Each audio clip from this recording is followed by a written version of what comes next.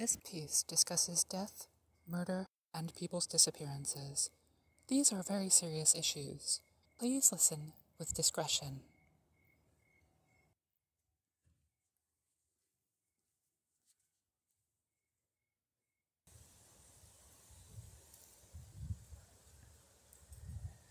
Then Yahweh answered Job out of the whirlwind. Have you entered into the springs of the sea? Or have you walked in the recesses of the deep? Have the gates of death been revealed to you? Or have you seen the gates of the shadow of death? Have you comprehended the earth in its width? Declare if you know it all.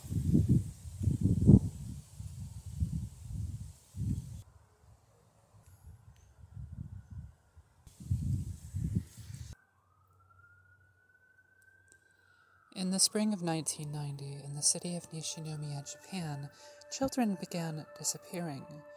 Then one particular 10-year-old boy named Nobuyuki Yamazaki disappeared, and shortly after, so did his 15-year-old sister, Natsuko. The disappearances ended soon after that, but none of these children, 12 in total, were ever found, despite an exerted search effort that lasted for years. Early on, police investigators found a floppy disk belonging to Nobuyuki. On it were a collection of scary stories. The last of these stories said that there is a child with strange eyes named Makio who appears in the park at midnight. Makio will ask you to play, and if you agree to play with Makio, then he will take you. The story went on to detail how each missing child was taken by Makio in this manner. Most notable was its account of Natsuko, Nobuyuki's older sister, who the story describes as its very own author. She wrote the story, or so the story itself goes, and saved it on her brother's floppy as a prank. Several of Natsuko's schoolmates who were questioned verified this, each saying independently that Natsuko told them that she had made up the story but that they didn't believe her. But the story also said that as the disappearances progressed, Natsuko saw that someone or something was changing the story. Details were being added to it, such as the names of the children who were disappearing. Who then really wrote the story on the floppy disk? Was it Nobuyuki? Was it Natsuko? Both of these options seem unlikely. What we can say for certain is that Makio is not real, at least not the Makio as described in the story. This Makio would have been made up by Natsuko, and then appeared in real life. Surely a fictional character cannot take over the life of a real character. Natsuko is the character of a person who lived, and Makio is a character who was somehow made up. Those are the facts, right?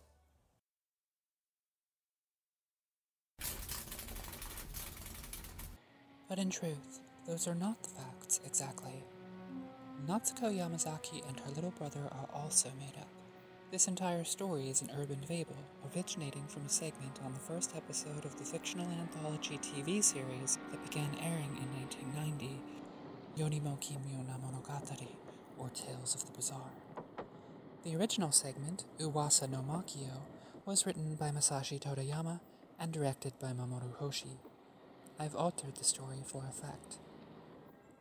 That being said, Natsuko did pull Makio out of her own imagination, and still Makio managed to manifest in Natsuko's reality and then take her.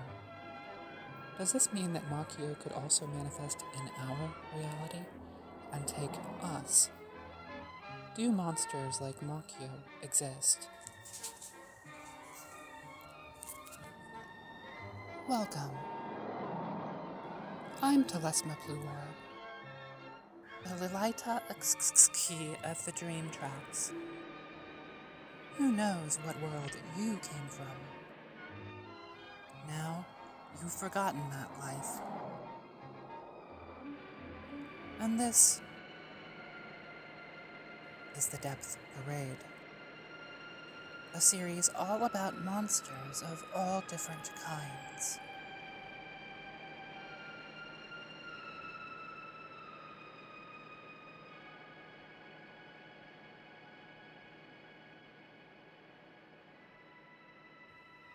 But for this part, let's set the stranger monsters aside. Let's start with the basics. Unlike Makio, the beast of Gévaudan was real and really did take people's lives. They were said to be large and to have had a stripe down their back, and they frequently tore out the throats of their victims. But nobody knows for certain who this monster was. We only know that they were indeed some monster who killed nearly 100 people from 1764 to 1767 in the rural area of southern France, called Gévaudan.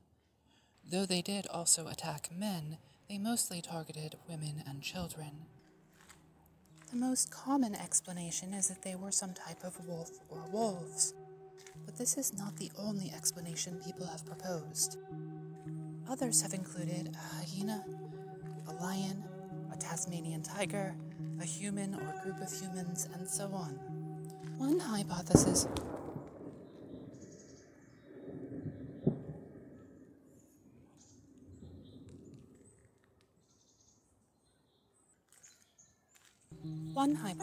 is even that a group of well-to-do serial killers used a wolf-mastiff hybrid to hunt peasants, and they tied a boar's hide to the creature for armor. According to historian J.M. Smith, the most likely explanation was that they were actually 2 or more human-eating wolves. Their heightened public profile he links to the social context of France at that time. Political journalism was largely censored by King Louis XV, Smith argues. The country was in political and economic turmoil just after the 7 Years' War, and wolf attacks were being utilized by newspapers as both an outlet for public anxieties and as political propaganda. And according to rural historian Jean-Marc Morisseau, wolf attacks were not so uncommon a problem in Europe, especially immediately following periods of human wars.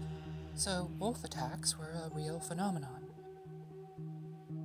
Consider how it would have felt to be raising your family or to be a child living in Gévaudan at this time, to know for real that this killer was out there and that it could be you that they attacked next.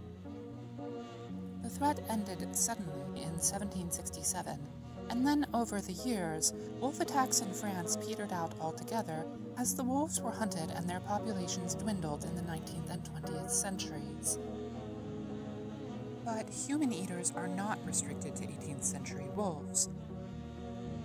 Biologist Carl Hans Tacke has concluded that the beast of Gévaudan was actually an imported lion, and certainly lions will begin hunting humans as their main source of prey, even in contemporary times.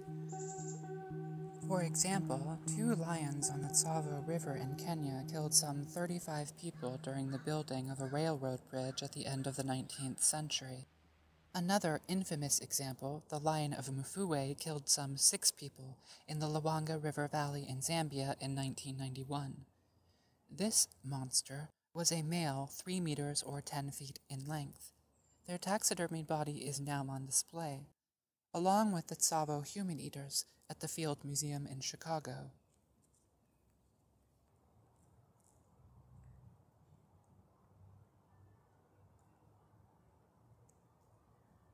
Can you hunt the prey for the lioness, or satisfy the appetite of the young lions when they crouch in their dens and lie in wait in the thicket? Who provides for the raven his prey when his young ones cry to God and wander for lack of food? Who has set the wild donkey free, or who has loosened the bonds of the swift donkey, whose home I have made the wilderness, and the salt land his dwelling place? He scorns the tumult of the city, neither does he hear the shouting of the driver. The range of the mountains is his pasture. He searches after every green thing. Will the wild ox be content to serve you, or will he stay by your feeding trough? Can you hold the wild ox in the furrow with his harness, or will he till the valleys after you? Will you trust him because his strength is great, or will you leave him to your labor? Will you confide in him that he will bring home your seed and gather the grain of your threshing floor? The wings of the ostrich wave proudly, but are they the feathers and plumage of love? For she leaves her eggs on the earth, warms them in the dust, and forgets that the foot may crush them, or that the wild animal may trample them. She deals harshly with her young ones, as if they were not hers. Though her labor is in vain, she is without fear, because God has deprived her of wisdom, neither has he imparted to her understanding. When she lifts up herself on high, she scorns the horse and his rider. Is it by your wisdom that the hawk soars and stretches her wings toward the south? Is it at your command that the eagle mounts up and makes his nest on high? On the cliff he dwells and makes his home, on the point of the cliff and the stronghold. From there he spies out the prey. His eyes see it afar off. His young ones also suck up blood. Where the slain are, there he is.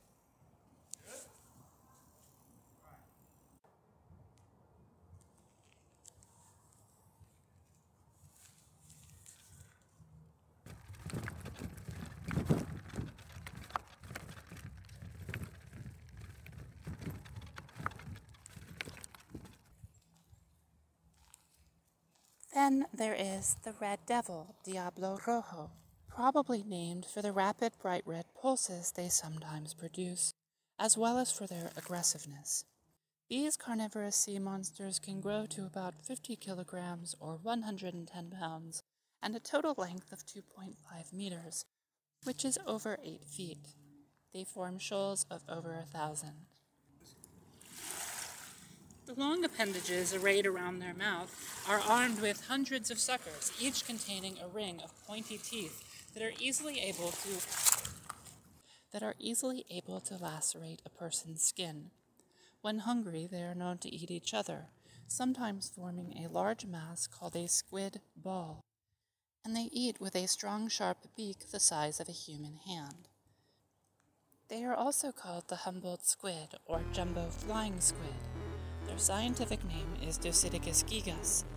They belong to the family Omistrophidae, nicknamed flying squid because of some of its members' ability to glide above the water. A squid's mantle, the main portion of their body, acts as a water pump, which can propel them through the water at high speeds. The literal flying squids use jet propulsion to shoot out of the water and then shape themselves into gliders and glide through the air at up to 88 kilometers per hour. And juvenile Humboldt squid have been observed flying at night, possibly to evade larger Humboldt squid attempting to cannibalize them. There's even one report of a full-grown Humboldt squid jet-propelling out of the water and gliding very briefly. Aside from brilliant red and pale white, they have a variety of other red and white patterns that they use for largely unknown reasons. They even appear to mimic patterns of sunlight to camouflage themselves. For this study, we looked at natural chromogenic displays in free-swimming Dositicus gigas, also known as the Humboldt squid. We employed the use of National Geographic's animal-born video package CritterCam to observe chromatophore use in this species. All cephalopods use chromatophores to change color, but very little is known about chromatophore use in pelagic squid due to the difficulties in studying them in their natural environment. Cameras were attached to 2 squid during the day in the Gulf of California, which recorded without the use of any artificial lights. The animals were able to swim freely with the cameras for 2 to 4 hours, after which the cameras detached automatically and were retrieved at the surface. Through these deployments, we identified a dynamic display we termed flashing, in which the entire animal's body rapidly changed from red to white, creating a strobing effect. This, we believe, is likely a form of communication, as it was only ever observed in the presence of other squid. The squid exhibited control over the frequency of the flashes, as well as the phase relationship of their flashes to those of other squid, indicating there may be information contained in these characteristics. Another dynamic display was termed flickering, and is much more irregular and subtle than the flashing. We believe this is a type of camouflage, as the flickering of the chromatophores appears very similar to downwelled light in the water column, as observed on the squid when at the surface. Humboldt squid flicker and flash, the Company of Biologists 2015. CC BY 3.0 license. The Humboldt squid spend much of their time in deep waters, and their typical range is in the tropics of the eastern Pacific from Mexico to Peru, but shoals do typically spend time near the surface at night. Furthermore, over the past 30 years, they have expanded their territory, with regular populations along the coast of California. During periods of El Niño, when the Pacific Ocean becomes warmer for several years, people have observed them as far north as Alaska and as far south as Tierra del Fuego. This expansion is likely due to climate change and a decrease in top-level predators such as shark and tuna. There are reports of attacks on humans. Scott Cassell, explorer, filmmaker, and counterterrorism operative, said that a squid bit his head and then broke his wrist in 5 places. At one time, Cassell boasted that out of an estimated 2,000 dives with the squid, he has been attacked roughly 1,000 times. Another alarming reported behavior is their attempts to pull scuba divers into deeper waters, as in the case of marine biologist Alex Kirstich, who was reportedly attacked by 3 of the squid and badly injured off Baja California in 1990. But are they really human eaters, as some would claim? It's certainly plausible, if extremely rare. A 2010 catalog of cephalopod species produced by the UN states, quote, "Several reports exist of attacks on humans by large Dosidicus gigas, including at least 1 death," unquote. I have not managed to verify this reported death. Maybe it really happened? By comparison, in the United States from 1959 to 2010, 26 people died in total because of shark attacks, and 1,970 people were killed by lightning strikes. There were 31 people murdered in Alaska, 1,811 people murdered in California, and an estimated 14,748 people murdered in all of the U.S. just in the year 2010 alone. While there are those that claim the red devils do attack humans, especially at night, at other times the squid are known to behave in a way that is benign and curious. I reached out via email to briefly question Dr. Ruidosa, marine ecologist and head of the Ruidosa Lab, specializing in marine ecology, which is based at the Laboratorio Marítimo da Guia in Cascais, Portugal. Rosa said that he has never heard of the Humboldt squid attacking people and that he was surprised to hear of a person being killed by them. I asked him about the reports of attacks and all of the TV shows that feature videos of squid attacking people, and he said that people will chum the waters, meaning that they will dump fish food overboard and then they will dive in the water. This way, the squid will behave more aggressively for the camera. This paints a very different picture from the one described by Scott Cassell. Is Dr. Rosa, who is an expert in both marine biology and marine ecology, simply unaware of squid attacks? Is Scott Cassell exaggerating? Does Scott Cassell just tend to provoke the squid? Are these questions overly suggestive? Or are the squid only aggressive under particular circumstances, causing different pictures of their behavior to emerge to the public?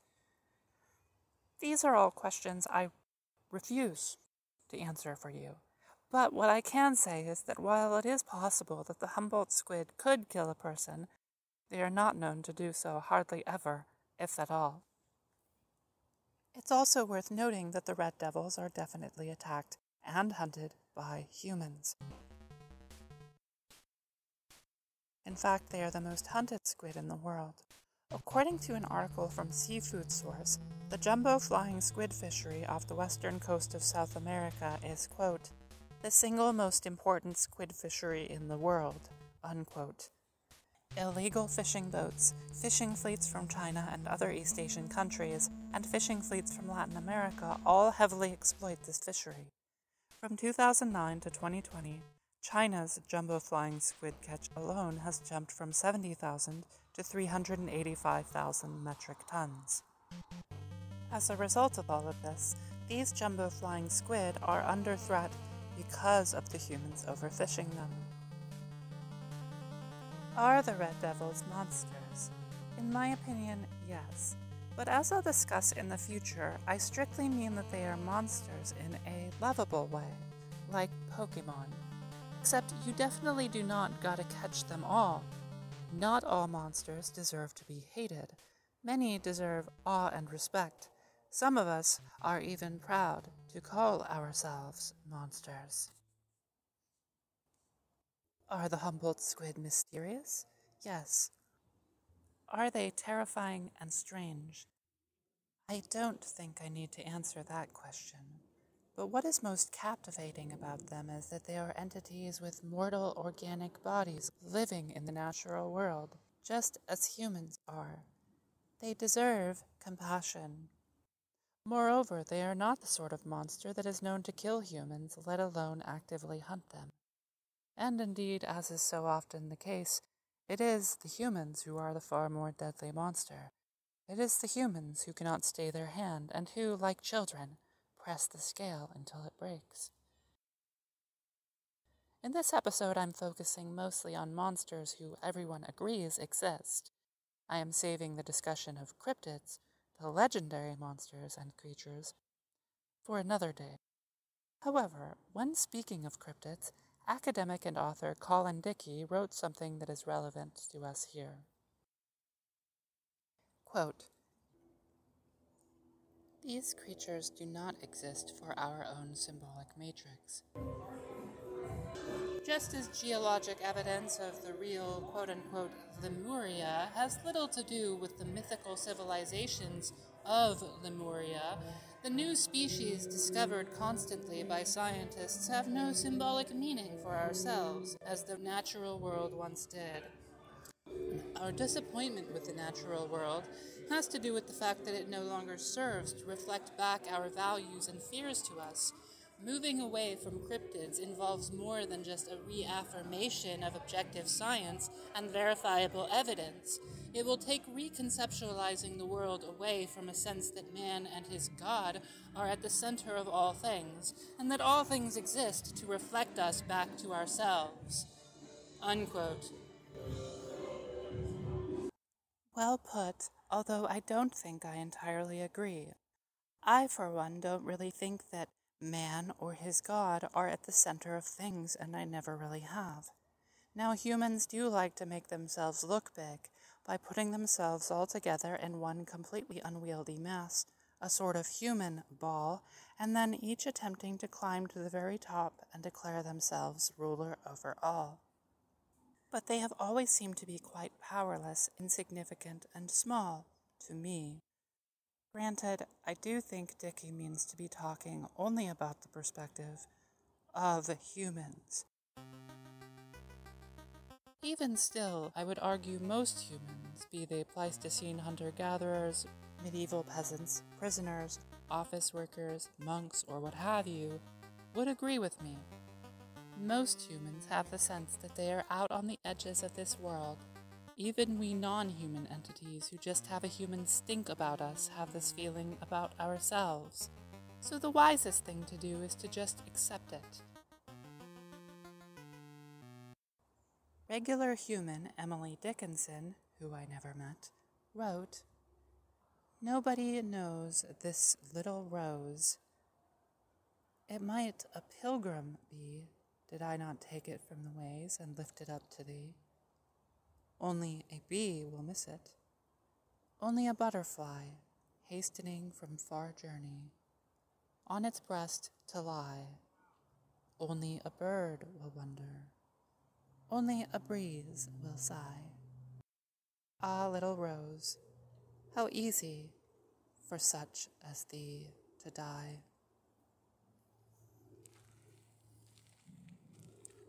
Why is the rose a pilgrim when it is just sitting and growing in one spot? Who is the rose being offered to? A living person? A person who has passed? Some other entity? In any case, all who die can relate to the rose, to be always only where they are amongst so many others much like them, and then to always pass away into nothing. Like most roses, most mortal beings are also forgotten.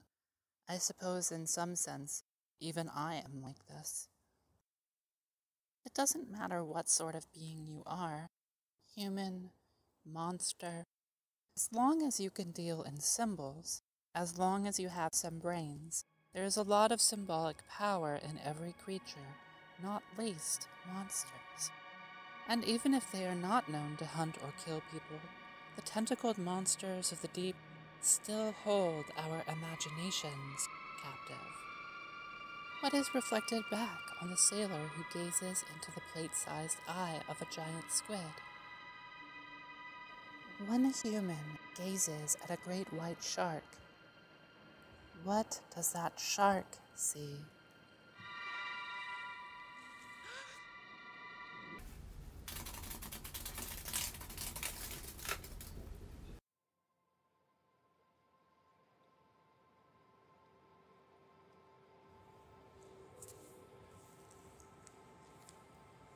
Moreover, Yahweh answered Job, "Shall he who argues contend with the Almighty? He who argues with God, let him answer it." Then Job answered Yahweh, "Behold, I am of small account. What will I answer you? I lay my hand on my mouth. I have spoken once, and I will not answer. Yes, twice, but I will proceed no further." Then Yahweh answered Job out of the whirlwind, "Now brace yourself like a man. I will question you, and you will answer me. Will you even annul my judgment? Will you condemn me that you may be justified? Or do you have an arm like God? Can you thunder with a voice like him? Now deck yourself with excellency and dignity. Array yourself with honor and majesty. Pour out the fury of your anger. Look at everyone who is proud and bring him low. Look at everyone who is proud and humble him. Crush the wicked in their place. Hide them in the dust together. Bind their faces in the hidden place. Then I will also admit to you that your own right hand can save you. See now, Behemoth, which I made as well as you. He eats grass as an ox. Look now, his strength is in his thighs. His force is in the muscles of his belly. He moves his tail like a cedar.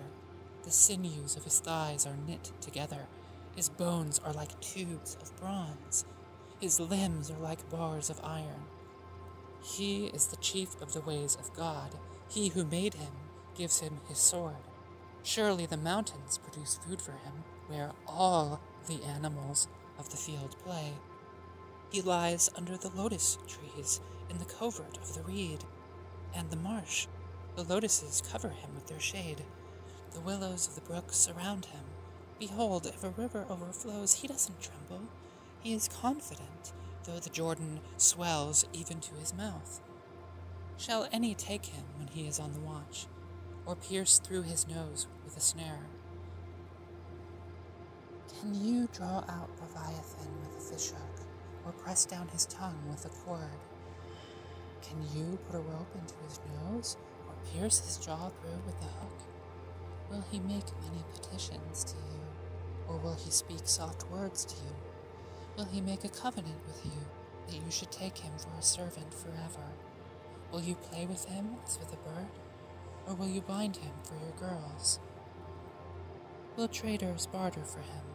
Will they part him among the merchants?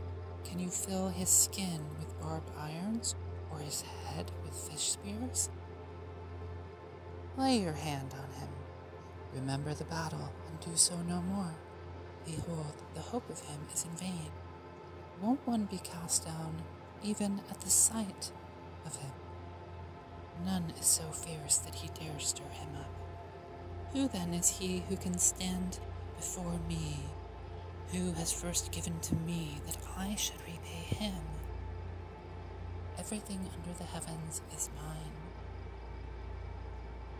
I will not keep silence concerning his limbs, nor his mighty strength, nor his goodly frame. Who can strip off his outer garment? Who will come within his jaws? Who can open the doors of his face? Around his teeth is terror. Strong scales are his pride. Shut up together with a close seal. One is so near to another that no air can come between them. They are joined to one another. They stick together, so that they can't be pulled apart. His sneezing flashes out light. His eyes are like the eyelids of the morning. Out of his mouth go burning torches. Sparks of fire leap out. Out of his nostrils a smoke goes, as of a boiling pot over a fire of reeds. His breath kindles coals. A flame goes out of his mouth. There is strength in his neck. Terror dances before him. The flakes of his flesh are joined together. They are firm on him. They can't be moved. His heart is as firm as a stone, yes, firm as the lower millstone. When he raises himself up, the mighty are afraid. They retreat before his thrashing. If one attacks him with the sword, it can't prevail, nor the spear, the dart, the pointed shaft. He counts iron as straw, and bronze as rotten wood. The arrow can't make him flee. Slingstones are like chaff to him. Clubs are counted as stubble. He laughs at the rushing of the javelin. His undersides are like sharp potsherds, leaving a trail in the mud like a threshing sledge. He makes the deep to boil like a pot. He makes the sea like a pot of ointment. He makes a path shine after him. One would think the deep had white hair. On earth there is not his equal, that is made without fear. He sees everything that is high. He is king over all the sons of pride. Then Job answered Yahweh, I know that you can do all things, and that no purpose of yours can be restrained. You asked, who is this who hides counsel without knowledge? Therefore I have uttered that which I didn't understand, things too wonderful for me which I didn't know. You said, listen now, and I will speak. I will question you, and you will answer me. I had heard of you by the hearing of the ear, but now my eyes see you. Therefore I abhor myself and repent in dust and ashes.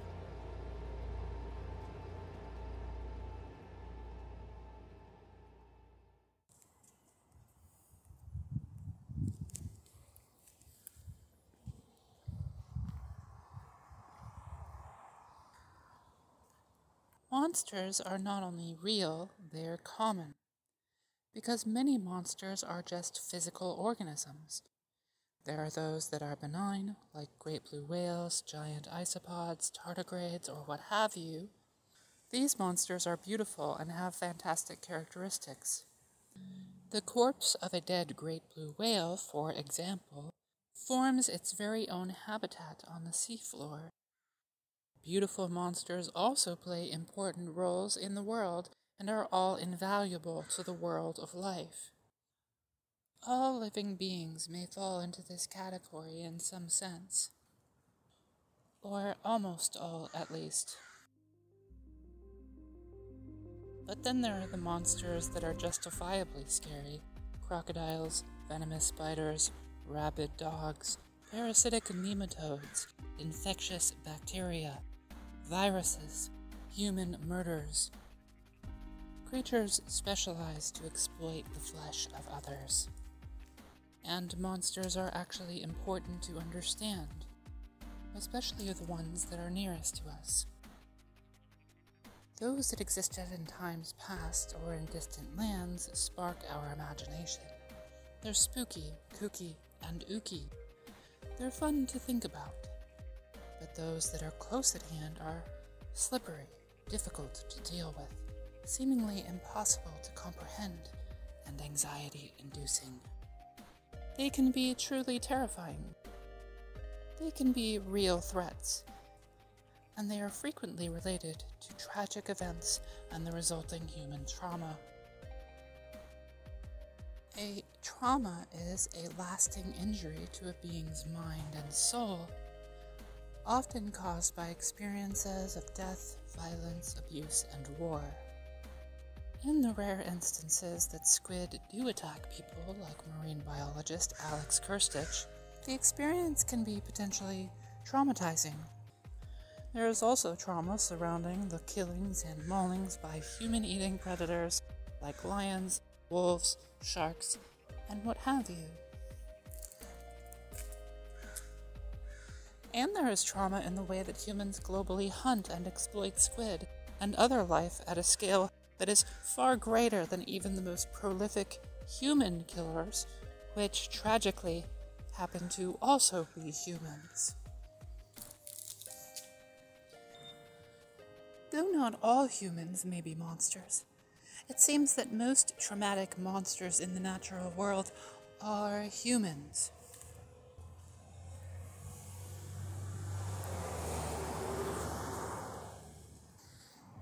As humans appear to cause the most trauma.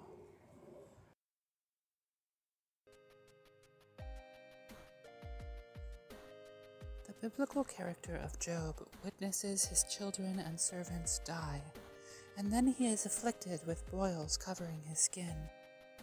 Any person in these circumstances would be traumatized. And Job's God is depicted as quite monstrous, if not a monster himself. He speaks out of a whirlwind. He's the creator not only of Job's arbitrary suffering, but also the terrifying and kaiju-esque behemoth and leviathan, not to mention the world itself. The behemoth and leviathan may be likened to a degree with natural beasts, perhaps something like crocodiles, large predatory sharks, or a prehistoric animal such as a predatory dinosaur or mosasaur. Such a creature could potentially be traumatizing if encountered in real life.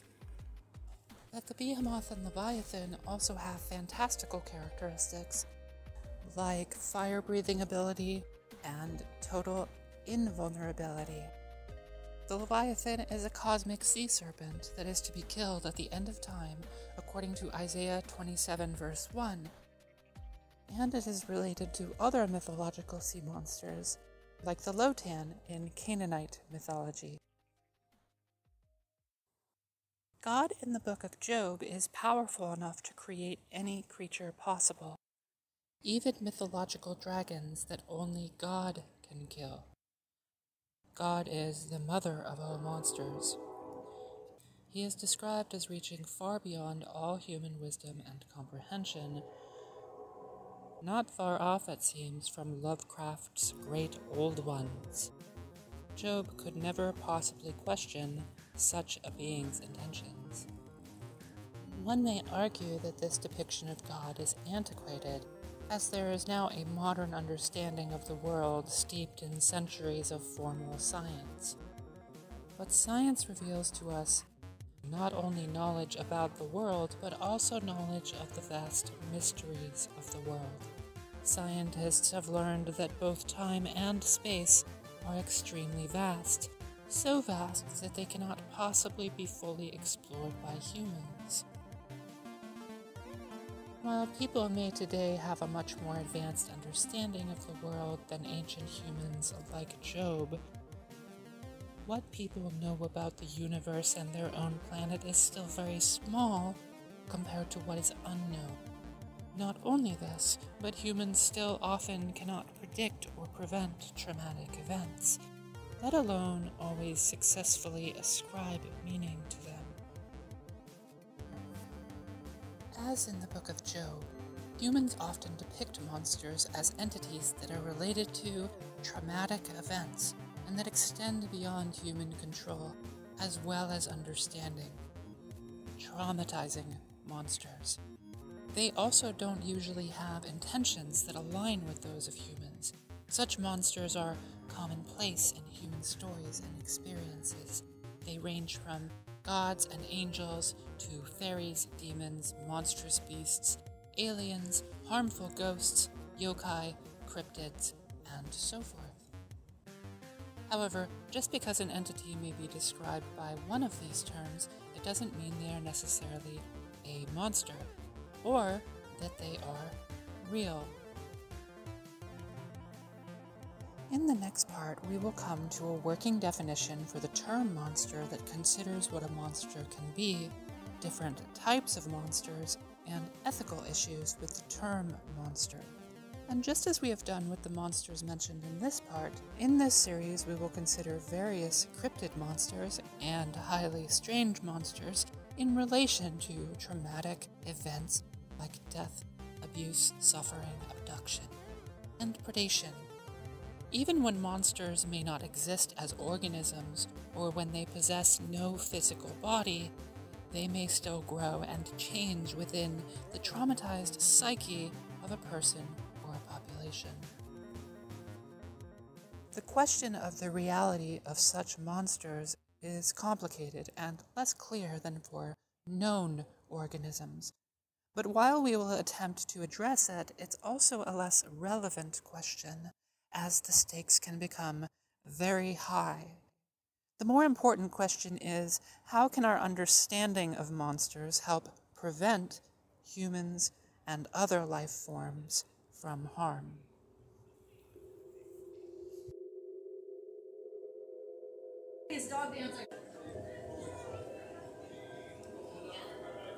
This was part 1 of The Depth Parade, a fuzzy gray tendril inside the Earth. In part 2, cryptids. What are they? Are they a threat? Thank you so much for listening. I bless your long sojourn in this place, that it may be kind to your feet.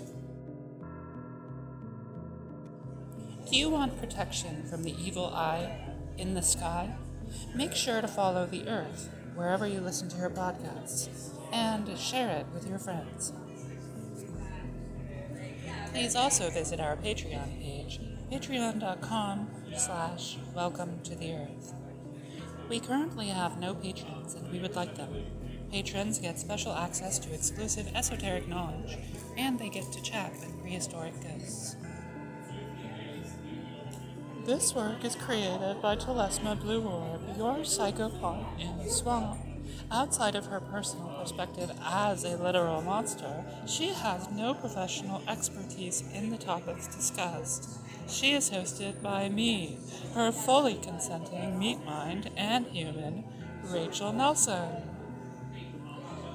Yes, without this Rachel, I would not only have no human voice with which to speak, she has also allowed me to cohabitate her body for tens of thousands of hours during the podcast's development. Thank you, dear human. Are you kidding? Thank you. I am so grateful for this opportunity. Additional research with a stiff upper lip was provided by Ruth Y. Haversong. Eyes on the Ground by Sophie May Brin, Car Hop Detective. Marcescent Leaves, Cleave To by Edwin Undine. Vile Flowers Bloomed Unceasingly by Knowledge of the Hearts of Celestial Chambers by Daimon Folks Johnson. Special thanks to Mike Schott, Director Emeritus of the Cabrillo Marine Aquarium, and to Dr. Rui Rosa, Principal Investigator at Rui Rosa Lab, based at the Laboratorio Maritimo de Quia, for answering our inquiries on Dosidicus gigas.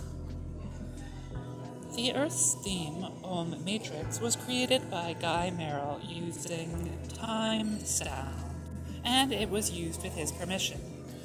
Matrix is copyright protected by Guy Merrill. Additional music by Mon Plaisir and Graphite 412 is in the public domain.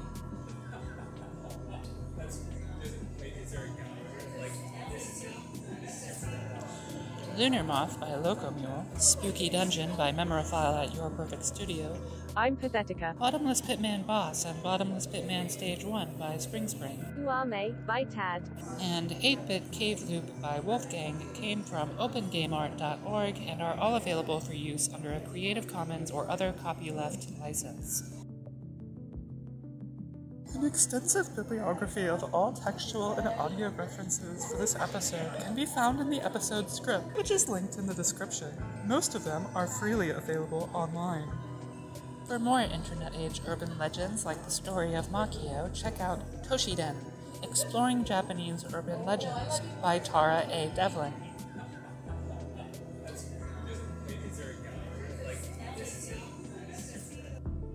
And remember, I am always here.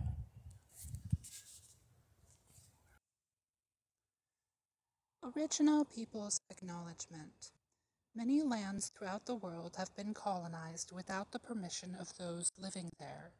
This work is created in and around the Portland Basin region, which is the ancestral home of many different peoples. They include the Cowlitz, Klikatat, Molala, Tualatin, Clackamas, Kathlamet, Multnomah, Wasco, and Wishram, among others. Many of their living descendants continue to make this place their home. We acknowledge that this is their land.